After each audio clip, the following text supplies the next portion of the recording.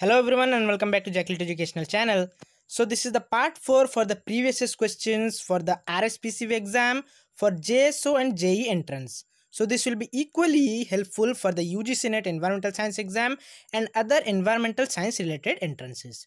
So if you haven't checked the previous lessons, you can check the link given in the description below. So we will discuss the questions after I will read the question, then I will wait for certain seconds, then I will reveal the answer. So let's read the question first. The first question is, which one of the following are the correct percentage of the two greenhouse gases that contribute to the total global warming? So in each option, two greenhouse gases are given with their respective percentage to their contribution for global warming, and you have to identify the correct option. And here the correct option will be option number D. Yes, CFC contributes to the 14% to the total global warming and methane contributes to the 20% to the total global warming of the earth. So you should also know about the rest of the gases because it is one of the very important questions which can be asked. So number one is carbon dioxide, which is contributing around 60% to the total global warming of our earth. Next is followed by methane, that is 20%, followed by the CFCs 14%, and then N2O is having the 6% share or contribution for the global warming. Let's move to the second question. The second question is very easy. I guess everyone will be able to answer. The second question is, explosives will be categorized as which of the following? So what category will be given to the explosives?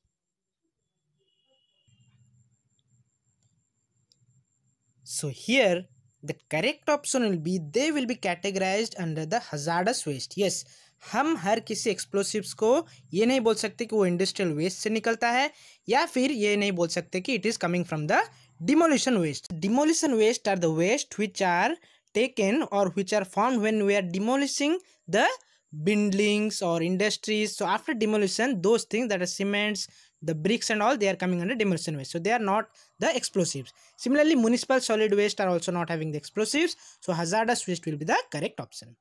Let's move to the next question. The next question is, the principal source, that is the primary source, the major source of volatile organics, that is mostly hydrocarbons, is what?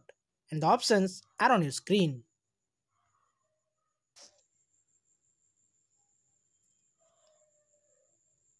So here the correct option will be option number C. Yes, so transportation sector is the major sector, that is the principal source for the volatile organic compounds. So volatile organic compounds are the compounds which are easily vaporized into the atmosphere. So जो easily vaporize हो जाते हैं उन्हें volatile organic कहते हैं, and mostly they are released from the transportation sector.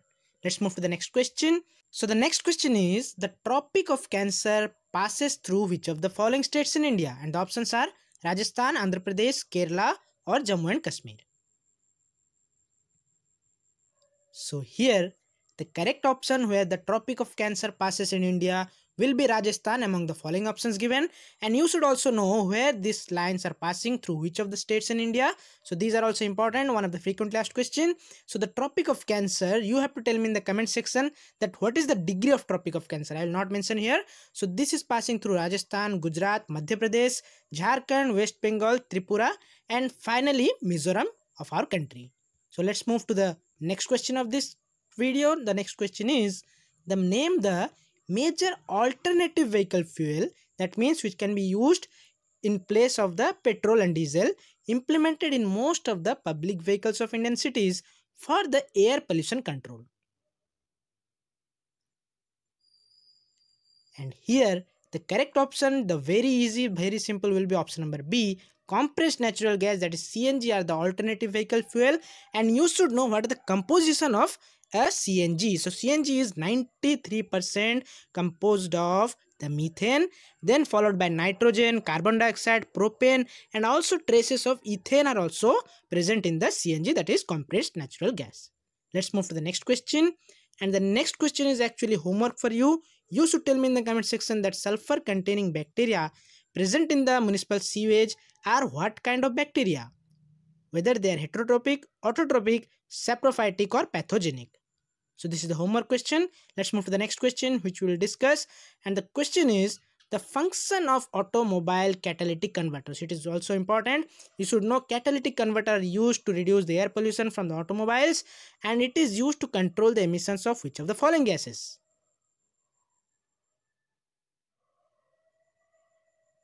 And here the correct option will be none of this. Yes, actually this question is absurd because the catalytic converters are of two kinds. So you should know here there are two kinds of catalytic converter. One is two-way catalytic converter, another is three-way catalytic converter. So what are the differences you should know? So the two-way catalytic converter converts two processes. Number one is it converts the carbon monoxide, oxidation of carbon monoxide, to the carbon dioxide, which is less harmful. It also oxidizes unburnt hydrocarbons to produce carbon dioxide and water. But three-way catalytic converter is the higher one, which is having more very useful capacity. It converts the nitrogen oxides to nitrogen and oxygen. So along with these two steps, it also converts nitrogen oxides to nitrogen and oxygen, and it is one of the best useful instrument as compared to the two-way catalytic converter. But here in the question it was asking that the function of automobile catalytic converter. It was not mentioned that it is whether two-way or three-way. So if it is not asking, you should think that it is asking about two things which are common. That means it is converting the carbon monoxide into carbon dioxide, and it is also converting hydrocarbons into water and carbon dioxide. So if it is asking two-way or three-way, then you should go for this, because here also it was present carbon monoxide and nitrogen dioxide, but is not given any option. Then you can go for this option, that is common for both kind of catalytic converter. Let's move to the next question. The next question is the major pollutants emitted from the coal-based power plants. You should know here it is mentioned coal-based power plants are what?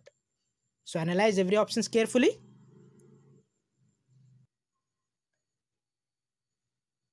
So here the correct option will be option number D. Yes, whenever you will see coal, first of all search for sulfur dioxide. Yes, coal means sulfur dioxide will be anyhow emitted. So here in both the options were given in option B and D, so sulfur dioxide is present. But this thing, arsenic, is not that much emitted from the power plants. But the second thing you should look for is nitrogen oxide. So oxides of nitrogen are also emitted from the coal-based power plants, as well as the particulates. So option number D will be the correct option. Let's move to the next question. The next question is, which is a suitable method for the disposal of toxic waste? So you should know toxic waste should be disposed according to the option number B. Yes, as per the secure landfill process, we should dispose the toxic waste. We should not go for gasification, that means burning, because it will create more nuisance in the atmosphere. We cannot go for open dumping because it will also release the gases and we all will be affected. And also we cannot compost them because not made up of organic substance, they cannot be used for composting.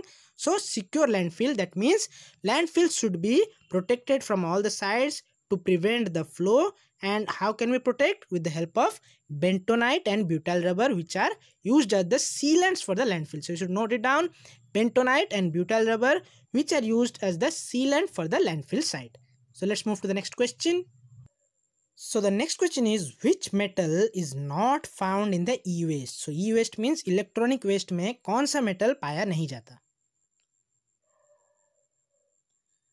So this is very easy. I guess everyone will be able to answer, and the correct option will be calcium. So how can we find calcium from the electronic waste? Because calcium is mostly present in the body of plants and animals, so we cannot find inside the electronic waste. But yes, mercury, lead and cadmium are the major components of the e-waste.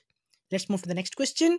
The next question is, United States Environment Protection Agency developed a state-of-the-art screening tool for the administrative agencies to prioritize pollutants named as what? So whether it is Dana, Nada, Tana or Nata.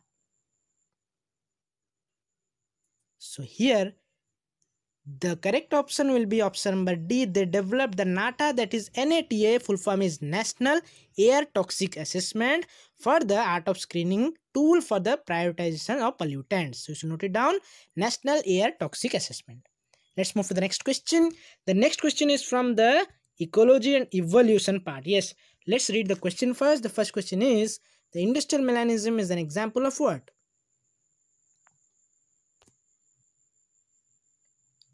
So here the correct option will be, it is the response to the air pollutants seen in the mostly case of arthropods. So we'll know in the next slide more deeply about the industrial melanism because it is a very important concept. So this industrial melanism is an evolutionary effect. So due to evolution, this happens prominent in the arthropods, where dark pigmentation has evolved in an environment affected by the industrial pollution. So let us example, somewhere there is the industry and it is polluting the atmosphere with the help of gases, so not help of, with the release of gases. So as a result, these arthropods, they develop the dark pigmentation on their body. So you can see here, this butterfly, this moth, actually this is called as peppered moth, which has developed the black coloration due to the pollution. It is seen in the England, and here also you can see it is having the dark coloration which is camouflaged with the trees and the rocks. So as a result, it is also sometimes getting benefits from the predator, because the predator is not able to see as they are blending in the environment. So this was the example of the industrial melanism which took place between 1845 to 1890 in England due to the industries which were releasing the harmful gases such as sulfur dioxide and dark soot. So as a result, these insects, they developed due to adaptation. Let's move to the next question. So the next question is, the temperature of the municipal wastewater is what kind of? So whether it is higher, lower, or slightly lower, or same as the normal water supply. So here the correct option will be option number B. Yes, the temperature of the municipal wastewater is slightly higher than the water supply, because there are several different microorganisms present in the municipal wastewater. So as a result, they increase the temperature of the municipal wastewater as compared to the normal water. So what is the temperature of the municipal wastewater? We should note it down. It is around 30 to 35 degrees Celsius. But in case of normal water, it is around 15 to 25 degrees Celsius. So let's move to the next question.